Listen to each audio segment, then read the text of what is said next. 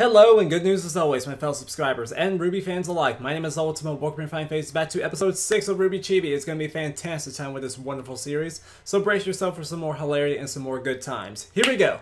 Okay, it's showtime. Let's see what wonders and what marvels that the fine people Rooster Teeth have in store for us today. And by the way, what are the other animation shows that they showed on screen like? I've only seen Red vs. Blue and RWBY.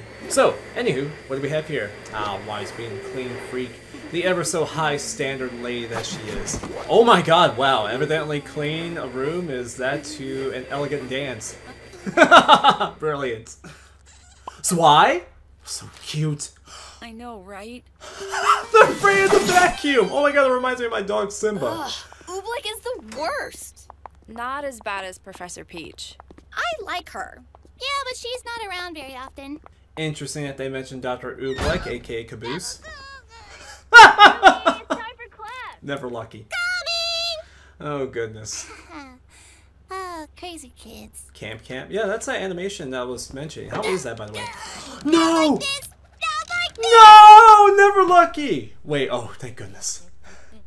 Pierre already crushed my heart. Really, Jean? Really? Well, to be fair, RWBY does the same thing. Against Weiss in the last episode. Oh, the cons to wearing a badass cape. Reading that filth again, Blake. Is this filth? Filth! And you just have to read the sequel. The Man with 2 Souls, The Man with 4 Souls. Awesome title. Really? Are you trying to find a way to Jenga your way? You're not about to use Y to get your book. Thank you.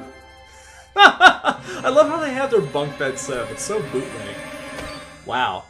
Like a mouse. Brilliant. Hey, Blake! Can I borrow that book you were reading? Really, RWBY? Did you not see the trials and tribulations that Blake had to go through just to get that book? Really, Sean? I thought Pierre taught you better than that. And I said Bumblebee, more like... Hey guys, The pun! check out who we found. No fucking way! Hello again. Oh my... You're okay! How are you even here? What do you mean? Oh I mean, I watched you die. my god. Never happened. What? But nope. Everything's fine. Then what about Yang's Kira arm? is fine. For- Nothing bad ever happened. My mind's blown. Fourth wall broken. Ever. Thank you, Nora, for being self-aware. So you guys want to keep doing comedy segments? Thank you, Ren. That sounds lovely. Oh my god, yes. I'm so glad to see Pyrrha. That is my favorite character. I love that woman. Oh my goodness, wow. The characters in RWBY Chibi were getting too self-aware and too smart. Oh my goodness, wow. That was incredible. Granted, prosthetic limbs are indeed a thing, and I guess that would explain for Yang's returning arm, but Pyrrha's alive. Oh my goodness. Does that mean in the actual series that Pyrrha is not actually dead? That would be absolutely incredible, but I'm not going to get my hopes up because honestly we did all see her die to cinder right in front of our eyes, and so did RWBY for that matter. Okay, yeah, hence the reason why RWBY is just like, how are you here? I saw you die, and then she's like, Nora's just like, nope! Hold that thought right there. None of that ever happened.